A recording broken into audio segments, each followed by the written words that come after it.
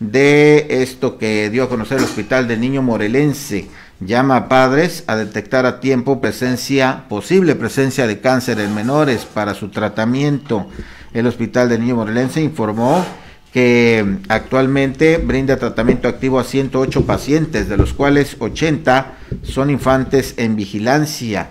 El índice de sobrevida a nivel internacional es del 80%, dijo el hospital, mientras que a nivel nacional el porcentaje es de un 60%.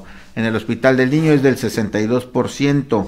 En México se diagnostican de 5 a 6 mil casos nuevos de cáncer en menores de 18 años, mientras que en la entidad, en promedio, el hospital diagnostica 50 nuevos casos de manera anual. Ve usted la cifra.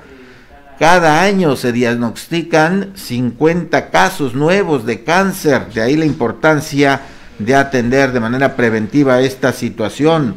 Los diagnósticos de mayor frecuencia son leucemia linfoblástica aguda, tumores del sistema nervioso central y linfomas.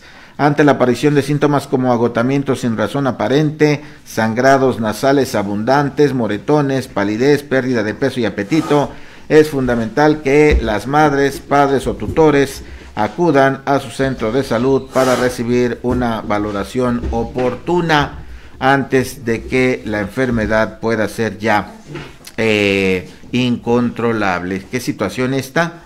Por lo que se reitera el llamado a los padres de familia a vigilar a sus niños.